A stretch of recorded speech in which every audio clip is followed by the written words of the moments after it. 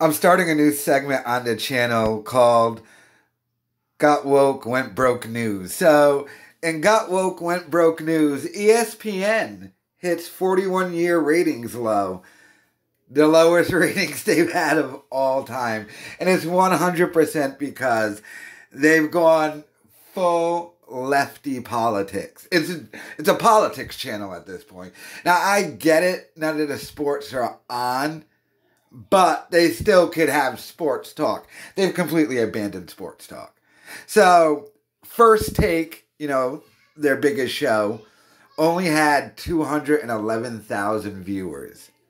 To give you some context, Nick Cannon, a repeat of Nick Cannon's Wilding Out on VH1, had 50% more audience than that. So, they're almost done. They might end up going bankrupt. And this is across the board as well, because if you look at Undisputed, Skip Bayless's show, their ratings are even lower than First Takes. But overall, the only way they're surviving mainly is off of Colin Cowherd. That's their number one ratings thing at Fox Sports right now. And I think that's almost exclusively because Colin Cowherd just doesn't talk politics. He keeps it to sports.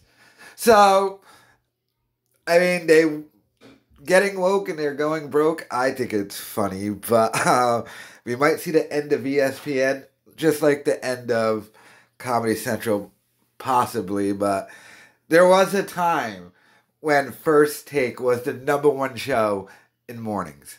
Now it only gets 200,000 viewers. They got woke and went broke. Let me know your thoughts in the comments, though.